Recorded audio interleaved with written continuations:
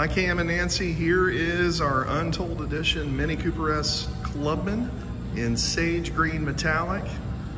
As you can see, everything about this Clubman is distinctive. The grille surround, the unique bonnet stripe that goes all the way up on the rooftop, body color roof. The wheels are striking in person, look at that. Unreal.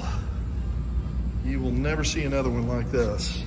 The upholstery is actually Untold upholstery. But you can see the different pattern here of the leather with the cloth. It accentuates really well in the cabin. Here is the interior. You can see the gauges are definitely going to be different from the Countryman that we just looked at. So you have the Napa leather steering wheel that's been upgraded. You have the flat panel display just behind the steering wheel. Still have the 8.8-inch touchscreen, but now you've got different menus instead of that circular pattern. They're movable live widgets. And again, there are the gold accents inside, the unique dash surface. This is the only way that you can get this Clubman, the way you see it here. So this will be literally the last one available for some time as well. There are the rear vents again with the USB-Cs. Headliner is actually anthracite on this versus the light gray that you saw in the 19 Countryman.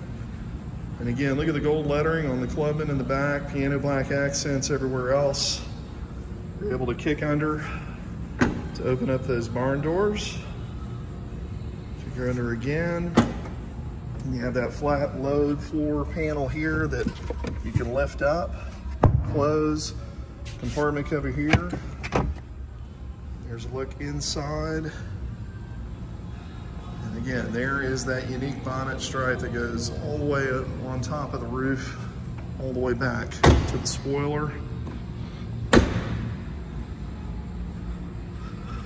Really, really good looking. Much more so in person than you saw in any of the pictures. Look inside again there.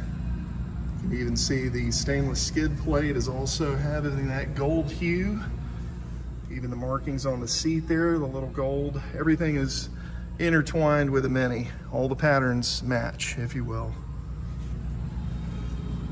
And then inside again, switch gear and all that's pretty much the same. You still have the 2-position memory seats, but again, much updated steering wheel here. Telemetry has been vastly improved with a full color display. The head-up display will work exactly the same as before. And let me just show you inside the way this moves here with the movable live widgets. I can open up, go back to the home again. Instead of that circular pattern, now you have left to right. So you have a total of 6 widgets. If you put in your CarPlay, it's another widget. The other thing, the CarPlay on this is a full screen of CarPlay versus about 2/3 on the 19. You also have lane departure warning in addition to the pedestrian warning and frontal collision warning with brake intervention during daylight hours. This also has the auto dimming mirror, but now it also has compass and the home link. So this one is fully loaded, if you will. It even has parking assistant package. So literally the front parking sensors, it will parallel park itself with the aid of you putting it in reverse and forward. It'll steer itself, if you will. You can see the shifter is completely different now. It stays stationary, park is here versus literally moving the entire shifter. Controls other than that are very similar. The room inside is very close, but this is going to be the same height as a 4-door or 2-door hardtop, just significantly wider and longer. And the stowage is actually better in this than it is in the Countryman. This also has the roof rails as well.